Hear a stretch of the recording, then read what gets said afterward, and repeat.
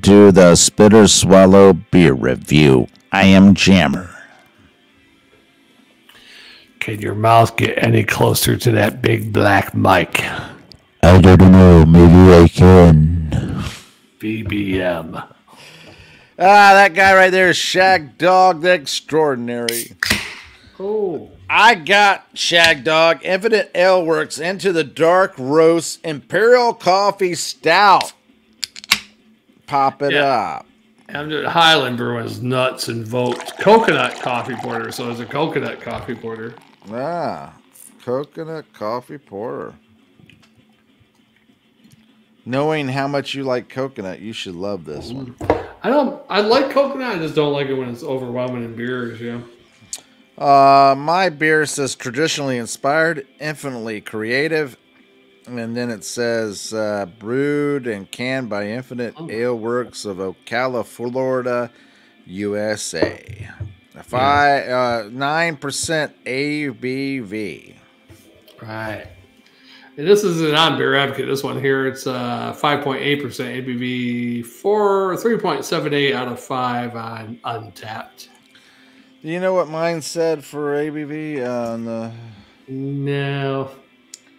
No, I do not know. It says 88 by the BA, and it's considered an American Imperial Stout. That's what it says. Okay. I'm going to tell you right now, it is very dark, and it's got a dark beige head that's kind of frothy and rocky, but inviting as well, you know. The smell, I got a whiff of it as I was pouring it. It smells of coffee. Yeah, coffee, chocolate, kind of like baker's chocolate, you know, and it's just like kind of slight sweetness, roastiness. Go ahead, Shagdog. It smells. Did you snort it? It smells like a really, really strong coffee. I mean, stronger than I never smelled before. It's like a BBC of black, big black. It's a BBC of big black coffee. Big black coffee. Some people would go crazy over that. Yeah. Some people would think that was the be-all and end-all of everything. Right. There's a girl big I worked black with. Coffee? Come on.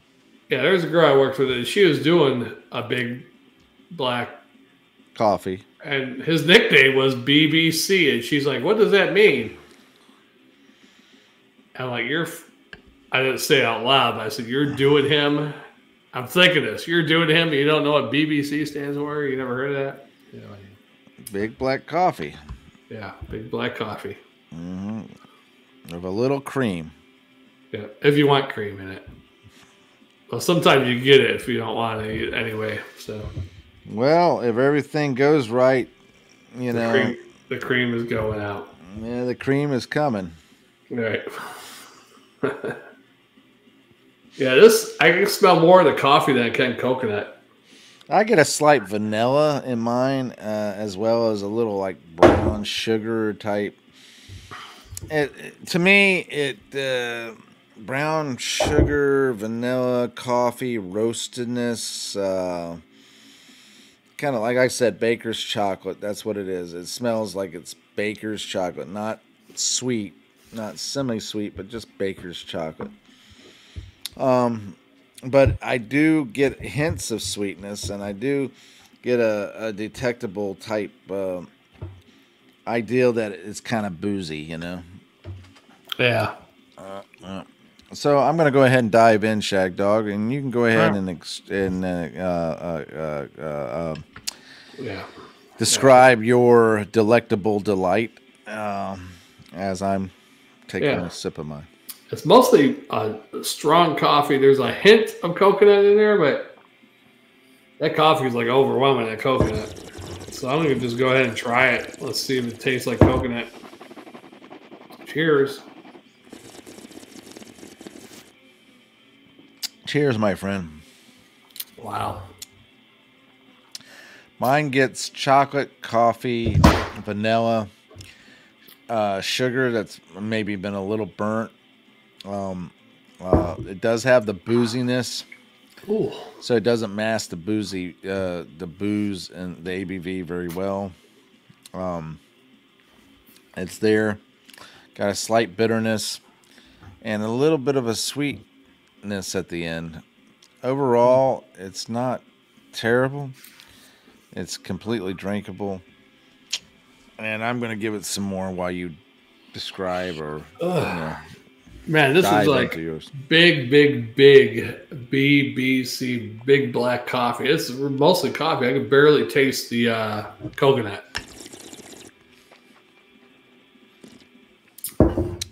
There's coconut there, but it's such a robust coffee taste there. I mean, it's probably half and half if you look at it that way. But the coffee is like kind of overwhelming the coconut. On mine, I get an extreme bitter at the end, and it's very disagreeable. This bitterness at the end, and it's like, yeah, what am I doing these beer reviews for? You know, that's kind of the feeling I get whenever I'm drinking it. I'm thinking to myself, as the beer itself, or as the company itself, you know, pushing the beer, and here I am saying, this beer doesn't taste the greatest because the bitterness is harsh. Yeah. Yeah. Oh, fuck. Well, I tell you what, you got an awesome background, Jammer. So, I mean, that's why you do the beer reviews, those awesome Florida backgrounds. Is that what it is? Yeah. I don't know why I'm not centered tonight. Yeah, I'm a little disappointed in this because when I thought about Infinite Ale Works, you know, Infinite Ale, and it's working. Infinite is never ending, right? It's and then into the dark roast Imperial Coffee Stout. To me, I thought to myself, into the dark roast coffee, right? Yeah. And then Imperial Coffee Stout, meaning it's Imperial in the ABV, you know, and it's a stout. And dang it, we're into that dark roast. Here we are. Well, that was completely decimated by the fact that the dark roast is dark, but it's very bitter. Such is life. And the Imperial Coffee Stout portion, it does taste of coffee, but it's very boozy. Very disappointed. I expected more, and I am undesirably in disgust. I was hoping this one a little bit more coconut, a little bit less coffee, but it's more coffee than coconut. Yeah, what can you do? You know, it's Highland Brewing. They do what they want, right? They all do what they want and what they think. And either that or they pay the right people and they get numbers like 100. Yeah. I mean, coffee, really black, dark coffee lovers would like this. There's only a hint of a coconut in there. It's not a real strong coconut. See, now, if I was drinking coffee, I would say, like, man, this is freaking bitter. This is horrible. Yeah, this is strong. This is one of those strong I'd be like, yeah, I'm not trying that roast anymore. I mean, this is all right, but when you're saying it's coconut porter, coffee porter, I expect a little bit more coconut. I was hoping to get like that Kona Brewing, their porter they used to have way back in the day, the coffee porter they had. It was like really coconutty. Cocoa brown or... Yeah, cocoa brown. It was a brown ale, actually. Yeah, the coconut brown ale. That was really good, actually. I mean, it was a little bit too much coconut, but for one beer, it was all right. Yeah. Yeah, this is okay, though. It's a strong coffee beer. It's only 5% ABV, so alcohol is not too high. You got to be a really strong black coffee lover to like this one. Now, I will say this much. If you're drinking any of these, you know, and you're comparing it to coffee, Granted, coffee has a wide ranging of flavors too, you know. Yeah, that's true. And depending on how much water you add to it and how long it's roasted and all that stuff. But when I think of this, and if it was me, I usually would have 2 cups of coffee before I start my shift at work. Same here. I don't know if I would enjoy this as just the coffee flavor, you know, because it's harsh and it's bitter. I would have to add a little bit of sugar and cream, you know. Same here. Yeah, I wouldn't be able to drink this before work. Need sugar and cream in this. Yeah. So, in that sense, I don't think it matches the style or the intent of the Infinite Ale Works. All I can say is tonight, no sugar in your coffee. No tonight, no sugar in your tea. Yeah. I'll give this one for what it is. A C+ and a swallow.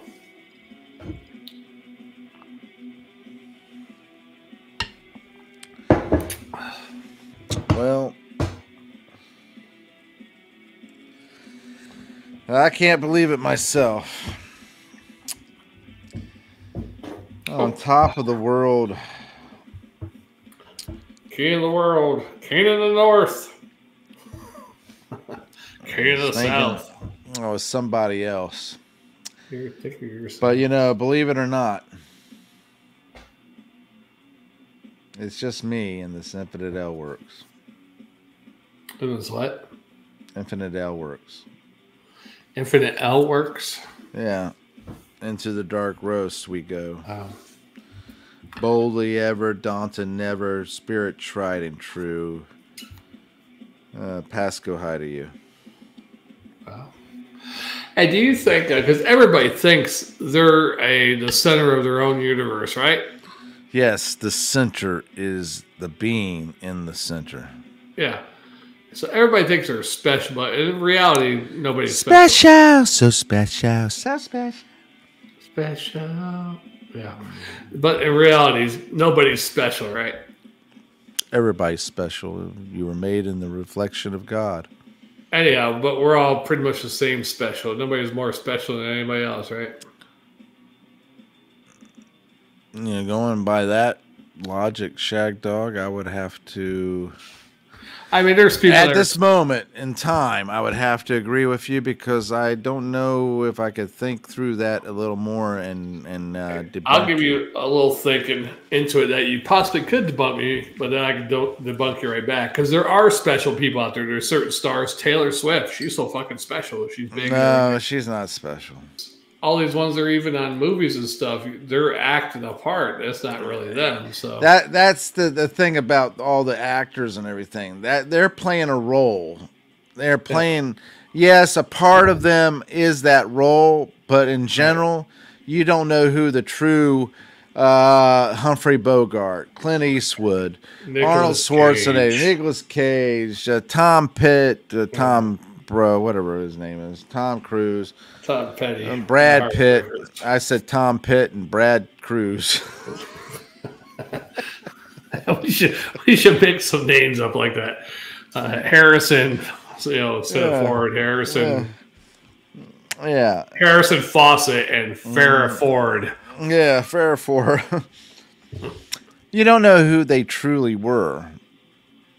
And, the sad thing is that they truly didn't have real friends either, because the true friends were the friends before they became famous. Right.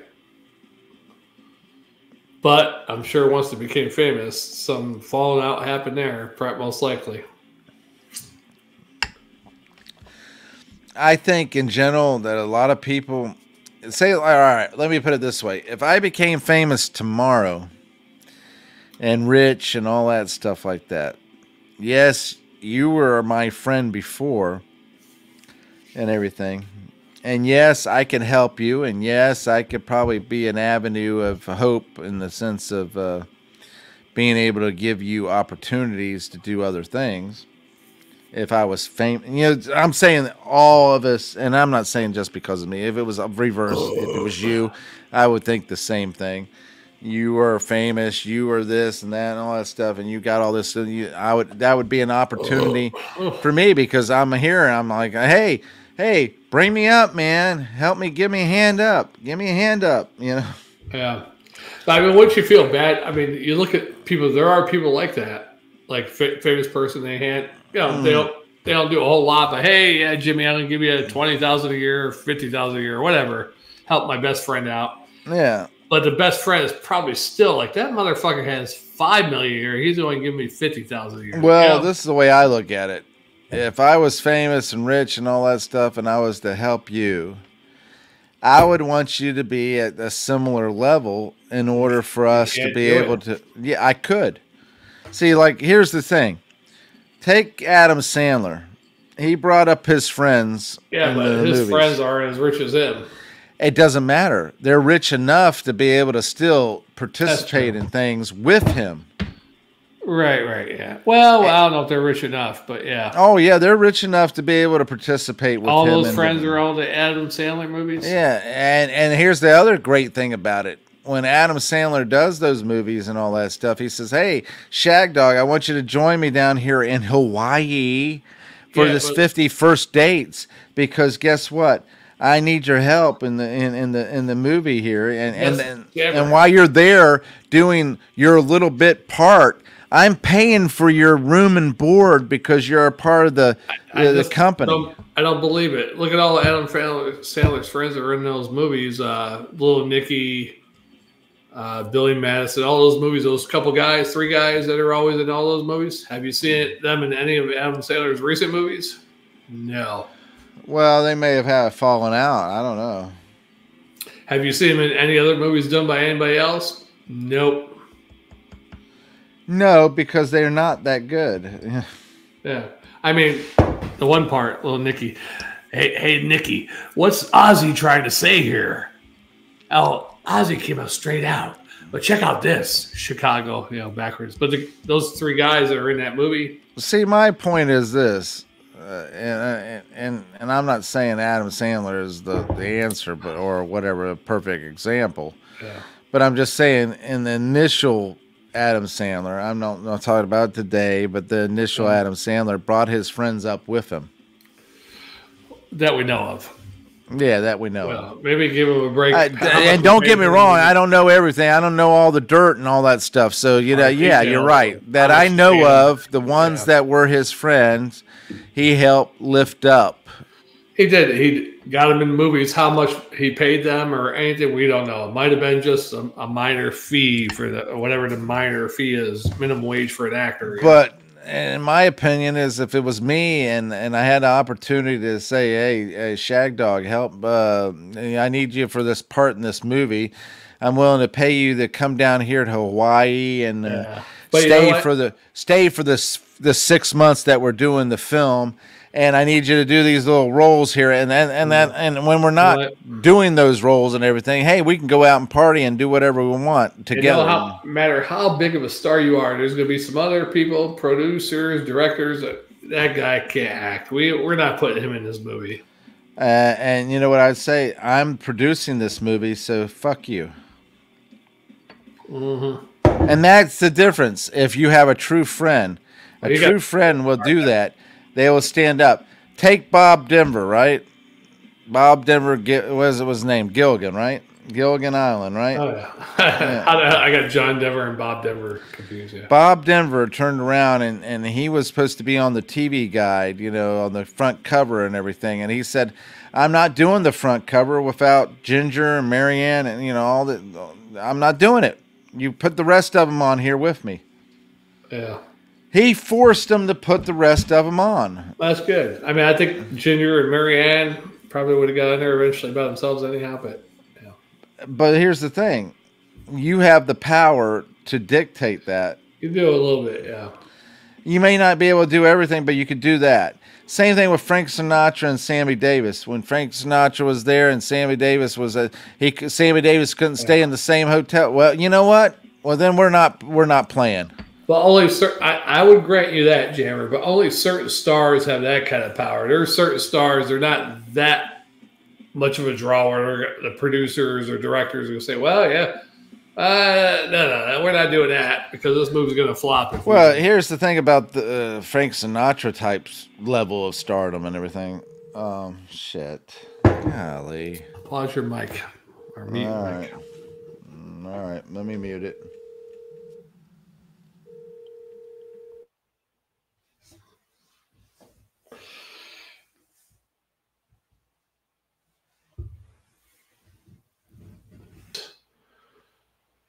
All that stuff that Jammer's talking about is going to go out the window. Oh, he's back. Hello. That was pretty good speech. Let me mark that. Okay, so I just highlighted Margaret 2450, 2 spots. Yeah. Yeah. I don't know where we were at when I got rudely interrupted. Oh, yeah. We were talking about the stardom and bringing people up and stuff like that.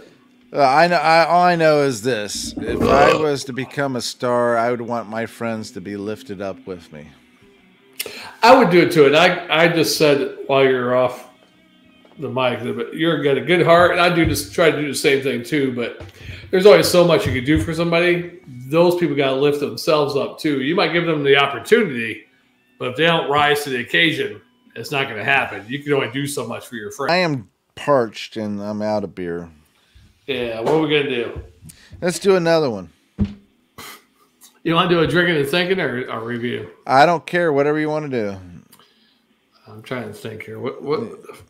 You want to do a drinking and thinking? We can do a drinking and thinking. Drinking and thinking. Yeah, we'll do a drinking and thinking. All right, let's do that. I got to get this. I'll drink. Yeah. There we go. All right. Thanks for watching, commenting, subscribing, liking, and sharing, and jingling the bell. I'm Jammer. He is the Shagdog, the only. You look at that blue light. You ain't going to sleep tonight. Yeah. Okay. Yeah, he's going to hypnotize you to love the Shagdog. Yeah. Yeah, because he's a dog. Yeah, that's right. Why must he be like that? Why must he chase the cat? Ain't nothing but the dog in him. Oh. Woof, woof, woof. All right, let's do it. I'm Shagdog. Yep, Jammer. Spitter Swab Beer Review. See you on the next one. See ya.